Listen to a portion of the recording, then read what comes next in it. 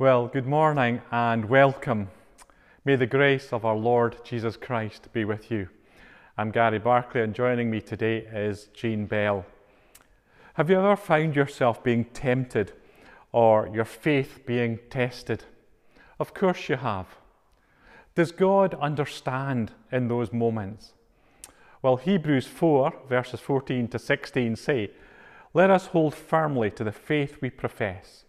For we have a great high priest who has gone into the very presence of God, Jesus, the Son of God. Our high priest is not one who cannot feel sympathy for our weaknesses. On the contrary, we have a high priest who was tempted in every way that we are, but did not sin."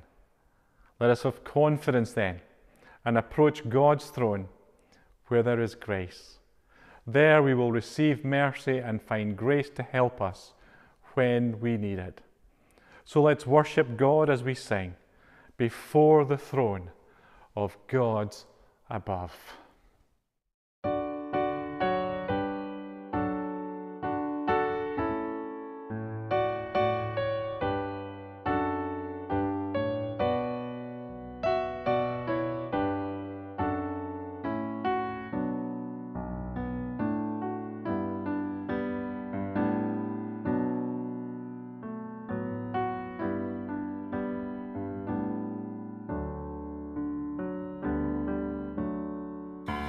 Before the throne of God above, I have a strong and perfect plea, a great high priest whose name is love, who ever lives and pleads for me. My name is graven on his hands, my name is written on his heart. I know that while in heaven he stands, no tongue can bid me thence depart. No tongue can bid me thence depart. When Satan tempts me to despair and tells me of the guilt within, upward I look and see him there, who made an end of all my sin. Because the sinless Saviour died, my sinful soul is counted free. For God the just is satisfied to look on him and pardon me. To look on him and pardon me.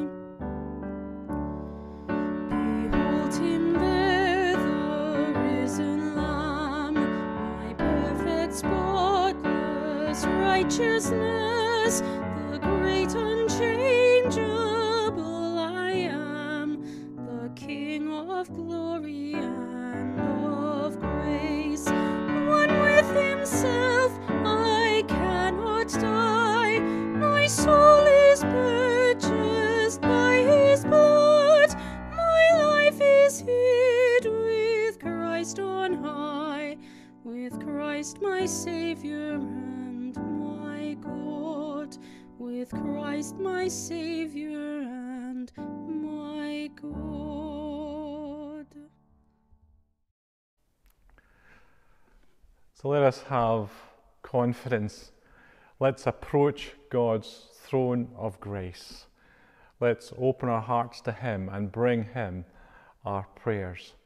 Let's pray. Spirit of God, come to us. Refresh us, restore us, renew us. Breathe life into us. Help us to be present to you and to be open to your presence with us. Father in heaven, we lift our hearts to you in prayer, remembering that we approach a holy and majestic, wise and powerful God, who is loving and faithful and rules in truth and righteousness.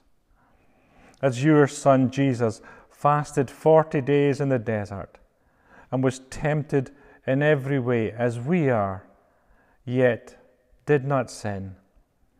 Give us grace to live our lives in obedience to your Spirit. Give us the confidence to approach your throne at all times and to discover that grace that is available to us, that mercy and help just when we need it.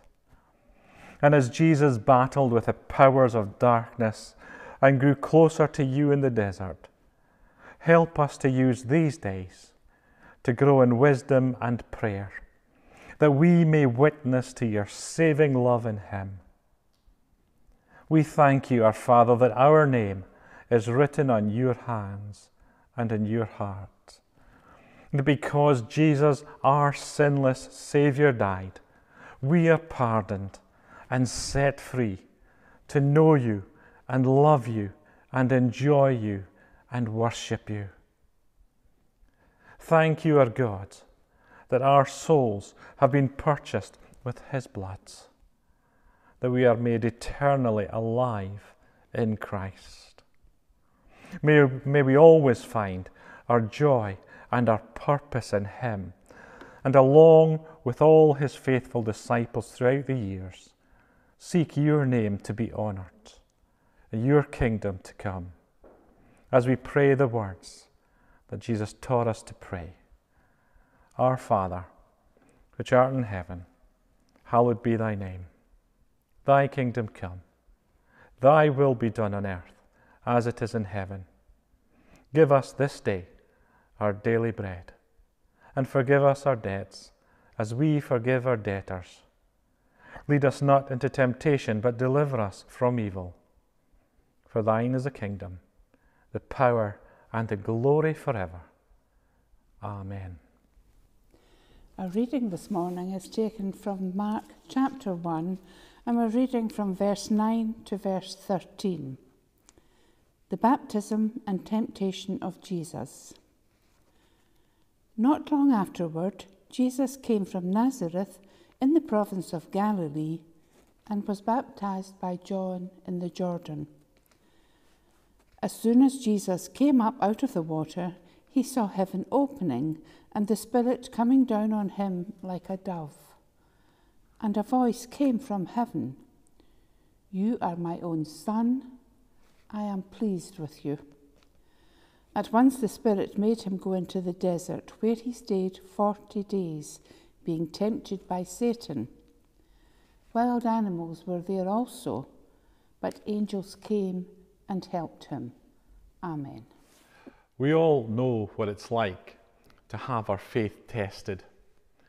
And we all know what it's like to go through temptation, to have those moments when you can feel yourself being drawn to have to make choices of whether to trust in God and go God's way or to go off in another direction.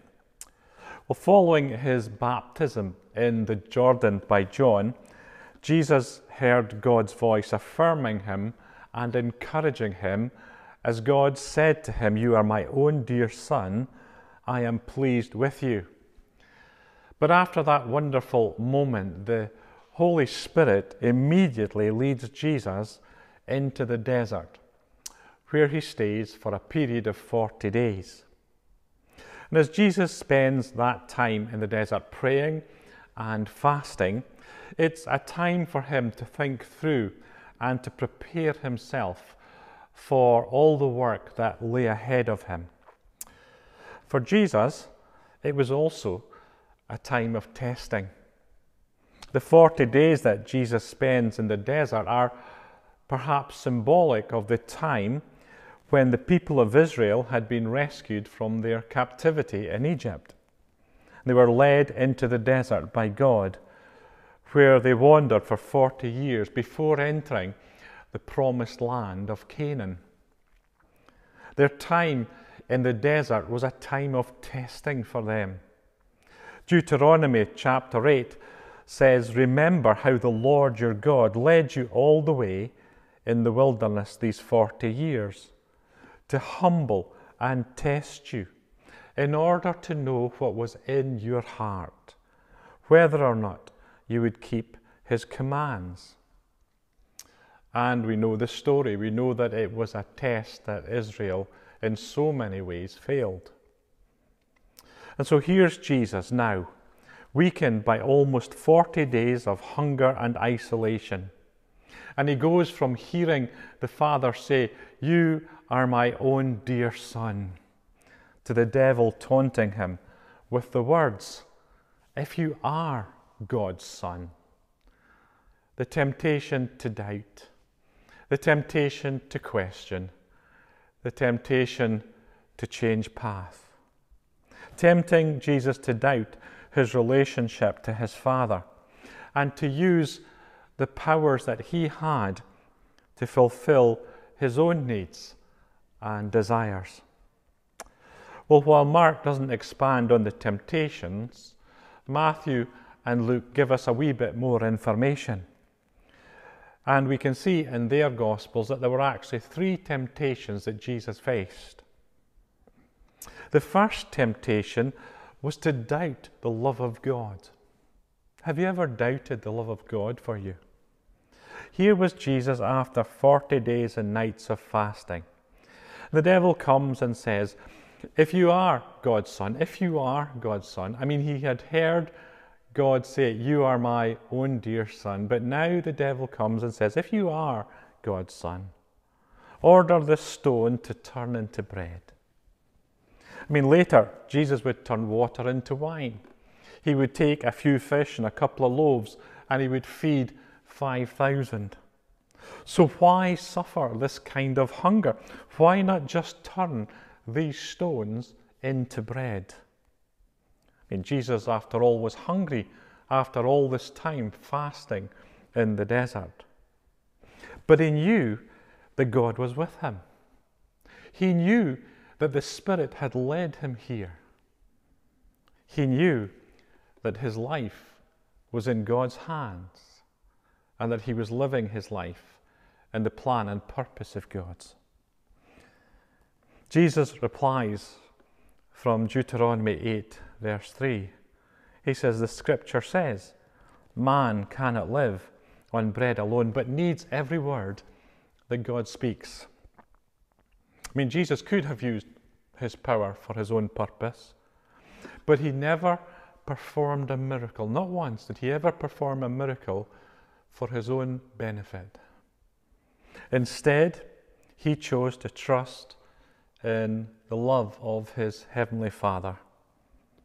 And they trusted him to meet his needs in his time and in his way. The next temptation was to turn away from God. The devil took Jesus to a very high mountain, showed him all the kingdoms of the world and all their greatness, and said, "All this I will give you if you kneel down and worship me." He's trying to drive a wedge between Jesus and God. Why endure the cross when you can have everything simply by worshipping me? Here was the offer to have the crown without the cross. But Jesus holds on to the promise and he holds on to the purpose of God. He'd later say, "What good is it for someone to gain the whole world and yet lose their soul?" Jesus knew that he would rule the kingdoms of the world, but that he would do it as he fulfilled the plan and the purpose of God through the cross, that there was no other easy way, that God had promised him the nations as his inheritance. But it was through the path of the cross that he would receive that inheritance.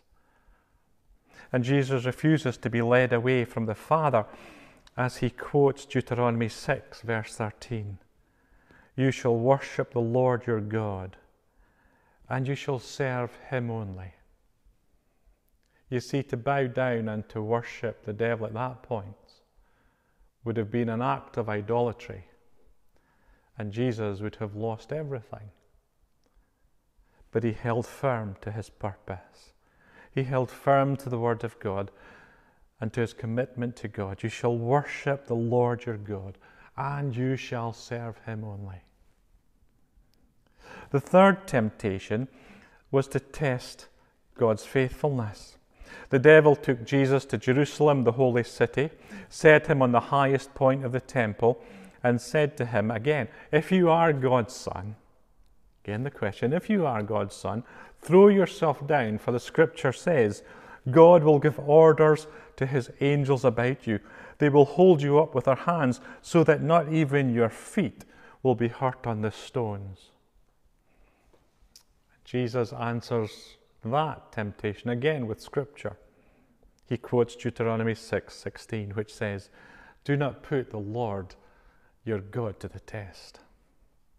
I don't need to jump off the temple to know that my Father loves me, that he is with me. I don't need to test God in that way. That was the mistake, you see, that Israel had made in the desert when they complained against Moses and against God, asking, is God with us or not? And then they demanded some kind of sign that God was with them by demanding that Moses would give them water to drink. We do that, from time to time. We test God. We do it when we ask for particular healings and when we look for things to happen that we want to see happen. And if they happen, then we're delighted. And if they don't happen, then we're wondering, well, is God really there?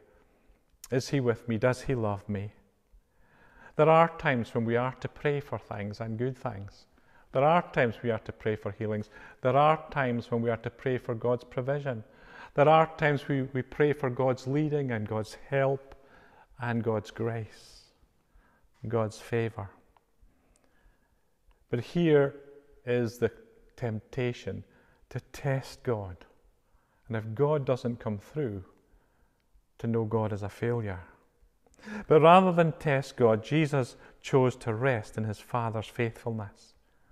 Each test Jesus faced revealed something of his heart and his dependency on God, while equipping him to fulfill the work of God. These long months of pandemic have, I'm sure, been something of a wilderness experience for many people, testing people's patience, strength, energy, resolve, and yes, even their faith. I'm sure there have been times when we have all gone through experiences that have caused us to question the reality of God's presence in times or in moments, or even of his love for us. But when we are tempted to doubt God or God's love for us, tempted to turn away from God or to test his faithfulness toward us, we can learn from Jesus' desert experience. In the wilderness, while he was separated from others, Jesus was never alone. He had the Spirit and he had the Scriptures.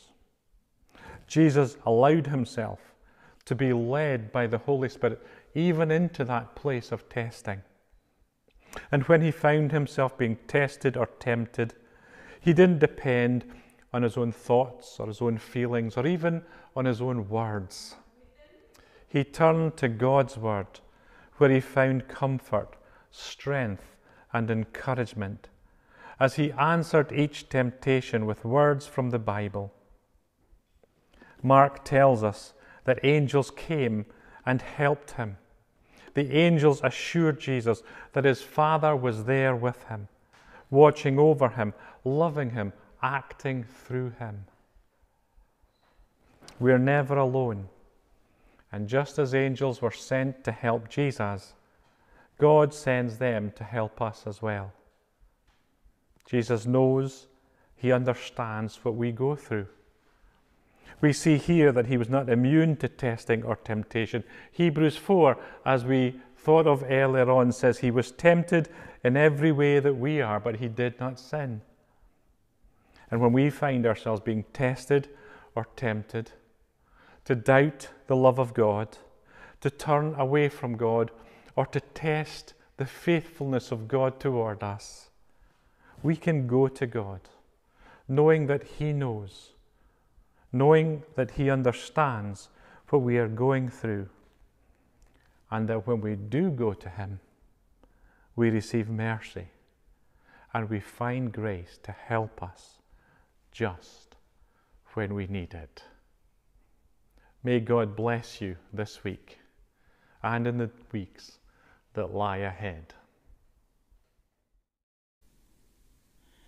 Lord, we come before you this morning with our prayers for others. We give thanks that you are always there for us. We know that even when we wander away from you and from the path of your love and truth, you never leave us and you never let us down. We give thanks that you are the kind of God who doesn't wait for us to be good, perfect, and always doing the right thing before you accept us. We recognise that you have made us in your own image and given us the ability to think, plan, choose, love, and to face temptation in its many guises. Lord, let it not be the things we always confess to make us feel good. Let it not be the things we think we should confess to make you feel good. Trite answers, the easy solution, the careless response. How quick we are, Lord, to pass judgment on others, yet slow to judge ourselves. We are afraid sometimes to acknowledge how far short we have fallen of the standard you set for us. We ask for your help this morning to give us the strength to follow the path you have set out for us. We pray for those whose faith has been severely tested by the loss of family and friends, the pain of separation, and the worry of ill health. We remember those who are finding the isolation and lack of company difficult to cope with. And of course, we think of parents, children, friends, whose patience is severely tested by the closeness of living together when schools are closed, people are working from home, and finding space is a problem. Lord, we pray for strength and guidance for the many people in this country who have been made redundant and finding it hard to make ends meet. From the comfort of our homes, we look at a world torn apart by sectarianism and racial strife. Starving children fill our TV screens while we sit down to a hearty meal. Help us, Lord, not to be slow in voicing our concerns about a society which tolerates prejudice, poverty, and complete indifference. We pray for those who deliberately entice others to do what they like, when they like. We think of those who misuse money, including public funds, exploit the vulnerable, trade in malicious gossip, or demean their own bodies. Help them, Lord, to resist the temptation so glibly put forward.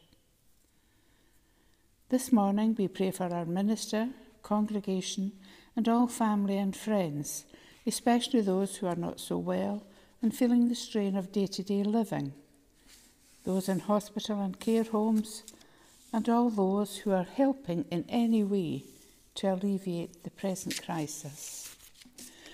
Lord, you know the areas of our vulnerabilities, and you know when and how we will be tempted today and in the week ahead. Be with us and help us to make the right choices that are pleasing to you. All this we ask in Jesus' name. Amen.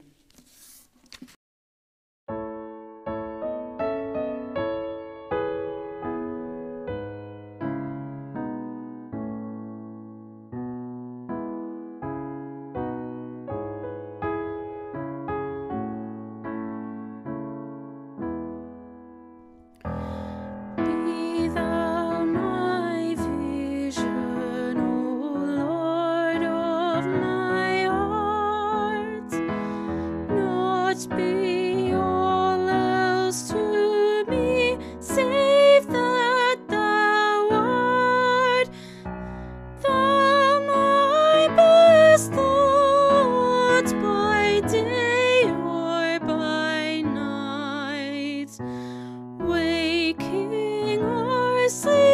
keeping thy presence my light. Be thou my wisdom, be thou my true words.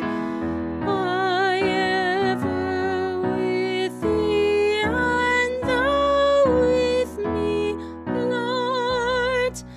Thou my great Father, I thy true Son. Thou in me dwelling, and I with thee one. Be thou my battle shield, sword for the fight. Be thou my dignity, thou my delight. Thou my soul's shelter, thou my high tower. Raise thou me heavenward, O power of my power. Riches I heed not, nor man's empty praise.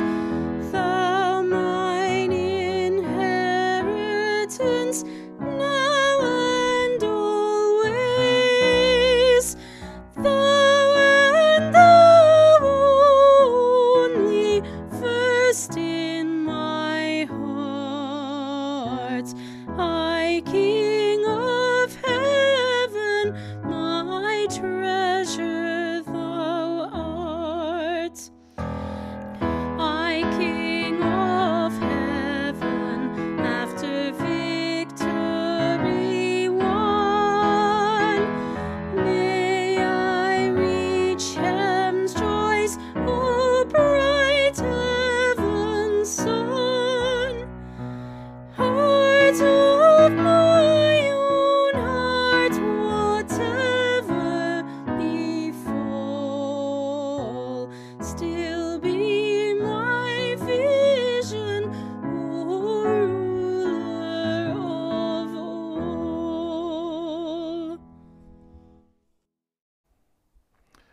To him who is able to keep you from falling, and to bring you faultless and joyful before his glorious presence, to the only God our Saviour, through Jesus Christ our Lord, be glory, majesty, and authority from all ages past, and now, and forever and ever.